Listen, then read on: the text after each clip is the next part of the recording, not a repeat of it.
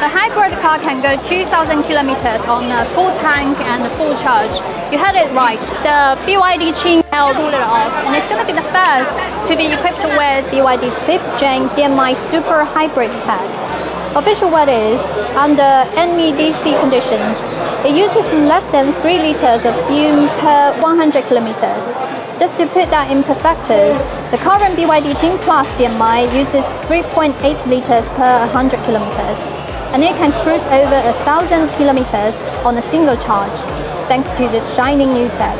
Think of the Qin L as an upgraded version of the Qin PLUS. Besides the powertrain, they've updated the body size too.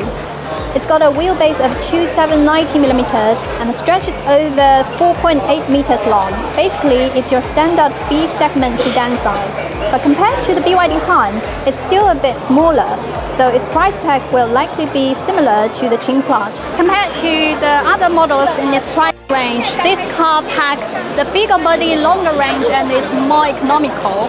So it's probably going to be a hit. But for some of those joint venture models produced and sold in China, this might spell bad news. If you are not sold on its look, maybe check out its 6th model, the CO06. They've got the same tag. And if you want to know more about the CO06, drop a comment.